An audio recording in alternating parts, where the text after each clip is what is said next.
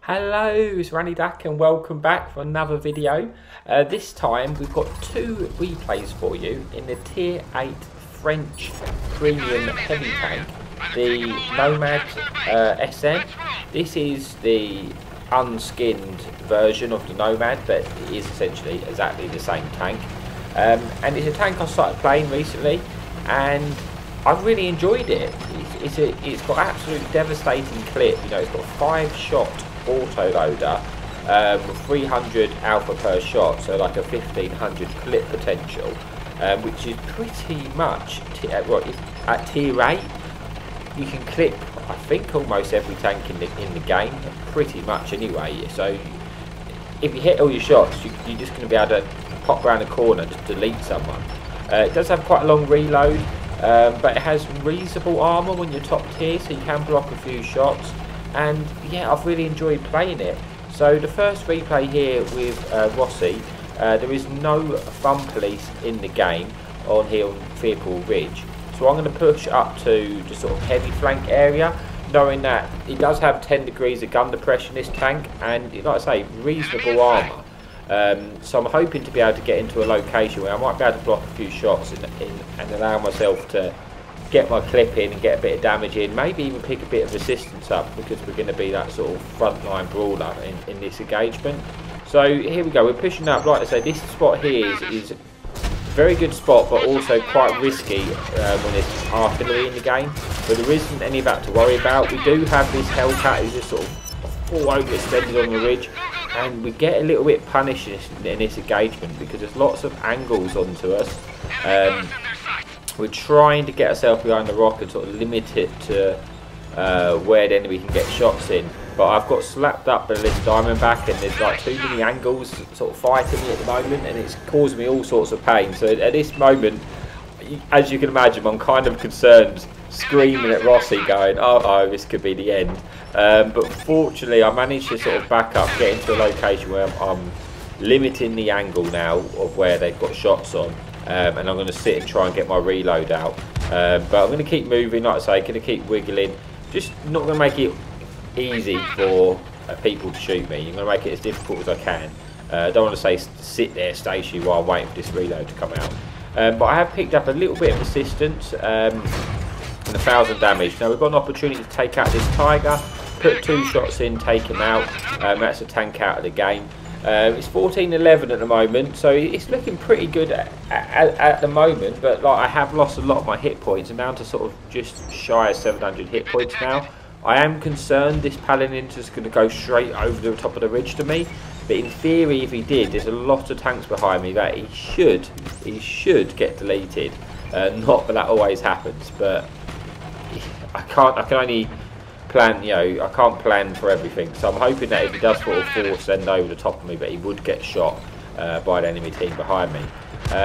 We've got this sort of Swedish tank, medium tank in front of us, and he is clippable. I've got 3 shots left, so that's 900 on an average roll, so I should be able to take him out, but there is this sort of full health Paladin, or almost full health Paladin with him, and it's risky. I don't want to get caught in a situation where I push to take this guy out and then the Paladin full sends me. I really want my heavy tanks to sort of push up a little bit with me, so that I've got that support. But I'm going to make the play, I'm going to try and take him out. I get one into him, I'll put the second one in. Unfortunately I leave him on 57 hit points. I would like to finish him off to get a gun out of the game, but that Paladin's now sort of pushed up and that's not possible for me at the moment. I'm concerned, well, I'm not concerned, but I'm sort of being conscious of looking on the map on the other side of the map, just in case they win that other side, and then I have to rush back to get the resets. So I want to try and get as much damage out as I can before that happens. We've dumped our clip, we then get shot by the Diamondback, and that's put us on a 1-shot to anything in the game now. And that was, I could have done without that, to be honest with you, but I felt like my team wasn't pushing in. They didn't seem to push in until I engaged. And also I've got Rossi with me in the general. That's not a tank which is going to be able to take a lot of shots, obviously it's got no armour. But looking at the map, it looks like the rest of the damage is now going for our base. And I need to get back there quickly, because this tank, it's got reasonable mobility, but it's not quick by all means. You know, obviously you have that little bit of armour, like the tech tree version of this tank has no armour, but lots of mobility. This is the opposite, you know, it doesn't have as much mobility. It's still got reasonable mobility, but it trades up for that with the armour. So I need to be leaving quickly so I don't get caught in a situation where they put 3 in the cap and we can't get the reset. Because I'm with Rossi in a platoon mate, he's obviously in a tank which has got a little bit of camo. I'm sort of speaking to him, I'm saying, look, I can't push out because I'm on a one shot here. You're going to need to spot, and then I can sort of save my clip, and I'll hopefully be able to give you some assistance so we can get this reset in. So it's 50 seconds on the clock. I'm not panicking because I know that obviously Rossi's going to go and light them. This cap is not very well defended, so if they just sitting in this open, if they get spotted out, they're going to get absolutely farmed.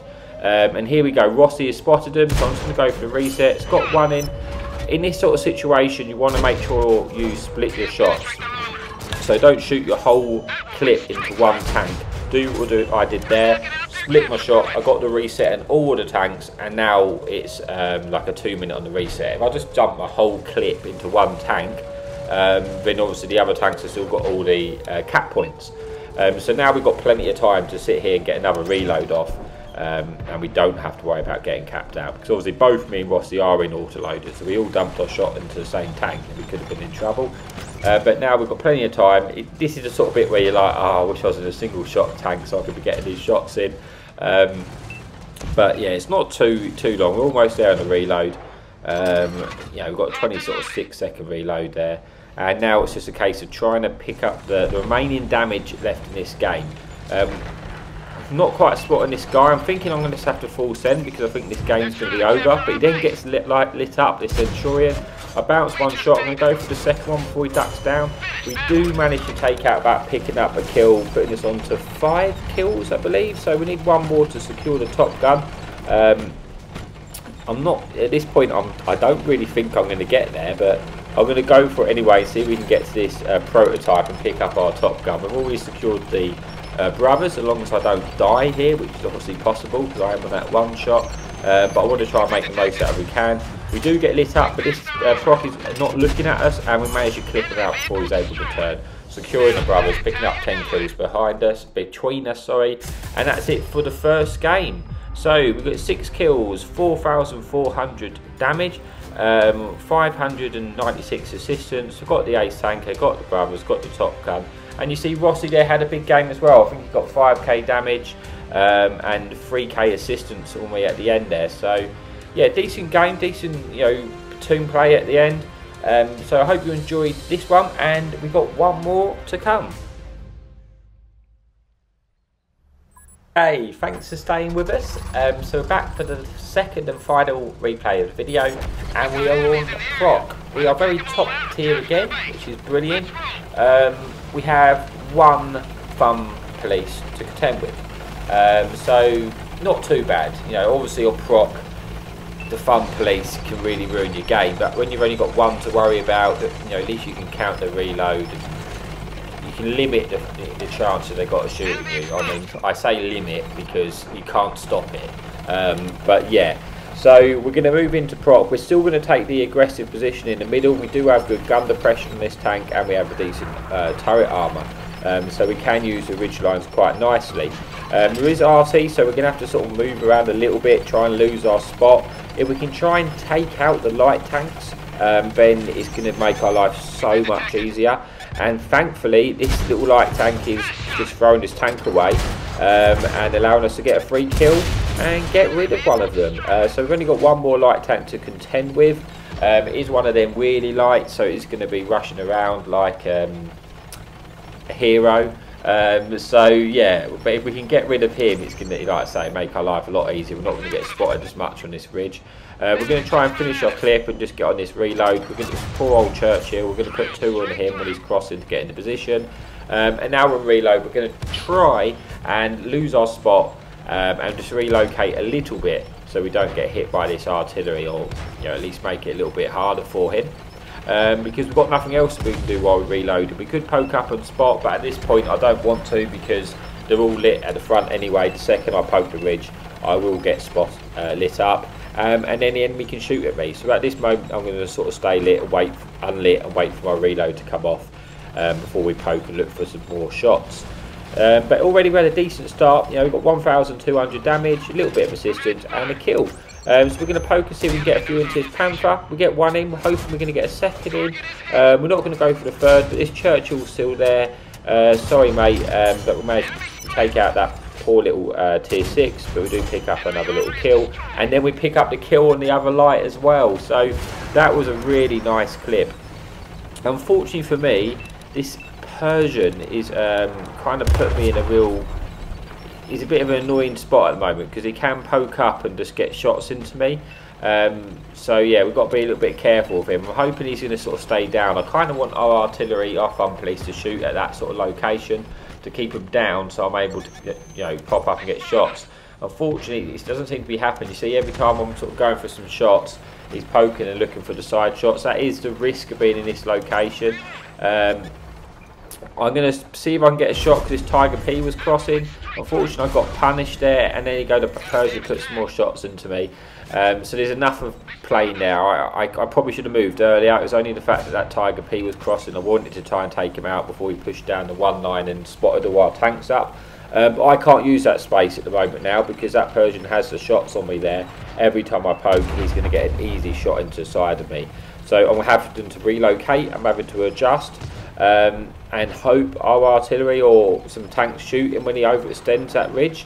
I'm going to have a little look to see if I can get some side shots into him, but I'm a little bit concerned. You see, I'm sort of scanning over to the hill, but there's probably some tanks on there, so that's going to be a bit awkward. And I do get lit up when I poke, so I decided, you know what, I can't use that location either, so I'm going to have to adjust again. And what I want to do is go to a little bit where I was, but on the other side on the ridge, further to the right, closer to the one line, to means that the Persian can't shoot me as easily. From you know, because you'd have to really extend to get the shots into me. The danger is I get caught out crossing now, so that's why I've got my gun looking at the Persian where he was going to potentially be, and I'm just hoping that I don't get lit up before I get across. I do get spotted now. I'm just hoping I bounce a shot, which I do, and I actually get into this little dip.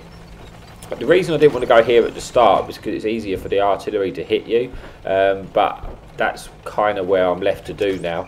I need to try and get some shots into this one line, and talking of the fun police, right on cue, he does get a shot into me. Fortunately for me, he doesn't really do a lot of damage and he just splashes. But it is just a friendly reminder he's still in the game. But I do want to, I'm looking for that Persian gets slapped by our fun police, and you can see me, I was just desperately looking to see where the good shot bit is, but I couldn't quite find it. I'm going to wait unlit now while my reload goes off again, because obviously I don't want to get shot by the fun police, so there's no point poking at the moment while I've got no shots. But my immediate attention is going to be down the one line, because if we can kill those guys in front, it's going to allow space for hopefully our guys, our heavy tanks sitting on the 1-2 line, to push over, and we can gain some control of this map basically, and really just sort of pressure the enemy. So we managed to pick up 2 kills in that clip. We're going to pull down, we're going to go on a reload again, and we're going to relocate now because I don't want to be sitting here again. The artillery's already shot at me, so I know that he can hit me. I'm going to move again to a different location, hoping that I'd have to maybe turn, lose angle to get a shot on me, and maybe at that point shoot someone else instead. So it's looking pretty good. It's 11-7. I've got 3,400 damage, and I can't remember how many kills I've got, but I think I might be on like 5 or 6 kills, so I'm having a decent game. At this point I'm waiting for the guy, our friendly greenies, to move down the 1-2, because at that point they should spot up the remaining TDs sitting in that location, and I'll be able to get shots into them from here. I also want to try and take out that Persian to get a bit of revenge if I can. He's played well, but I would like to try and take him out. So I've got an opportunity to do that now. It looks like he's tracked in place, and we managed to take him out, picking up our 6th kill, 6th or 7th kill. But then I get shot from the hill, so I've got to back up. There's something on that hill, and I am now on the 1 shot, so I've got to be very, very careful. I'm going to move over. Here you go. I think we're on 6 kills. I'm going to get closer to the hill because I think that's where the rest of the damage is, and hoping that maybe I can either get some shots in or poke up and get some assistance in when we get there, because we are sort of ahead of most of our team. There's the GW over there, the front piece. He's just shot. We saw that shot go out, which is good to just remember. We know he's not going to be able to shoot at us for the time being. We're going to try and get a shot into this Shashka.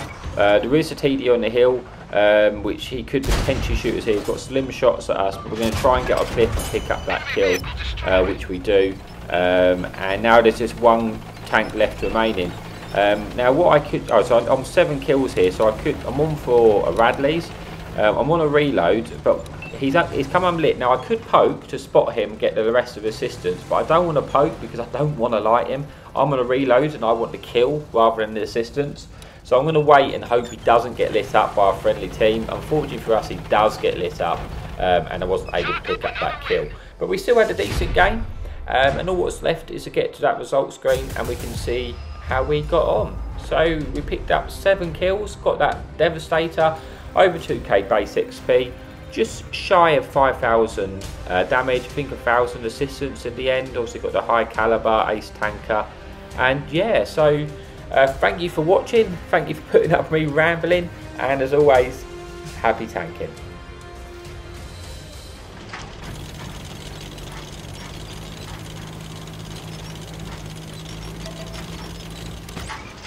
Enemy in sight! Hadouken!